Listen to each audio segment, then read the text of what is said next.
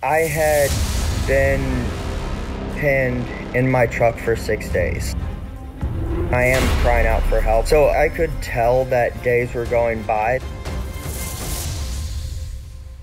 I didn't have any food in there. My mind was still on survival and still trying to get out of that situation. I just didn't want to die. December 21st, I was gonna drive from Indiana to Missouri. It was a really foggy night, and I see something that I think is a deer.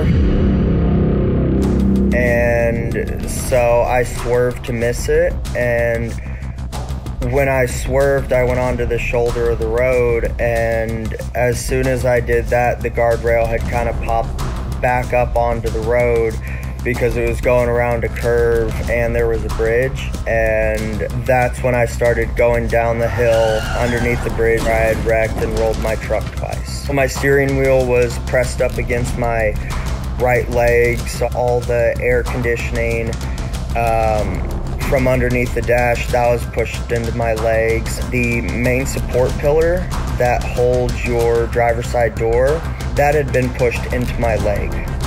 So that's what was essentially trapping me in that position.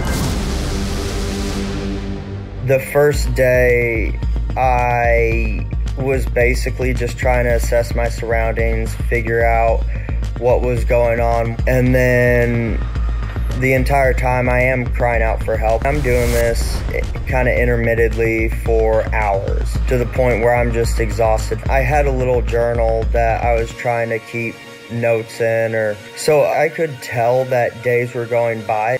The day of the rescue was on December 26th. These two gentlemen, one of them had spotted something shiny and was like, hey, let's go check that out. And they realized that what was shiny was a truck that had been wrecked. Oh, there's a person in here. And they realized I'd been down there for 6 days, and they start calling the police. They flew me by helicopter to the hospital. The first couple days in the hospital are kind of fuzzy just due to being on painkillers. The doctors said that basically they have to cut my foot off. I was in the hospital for 3 weeks.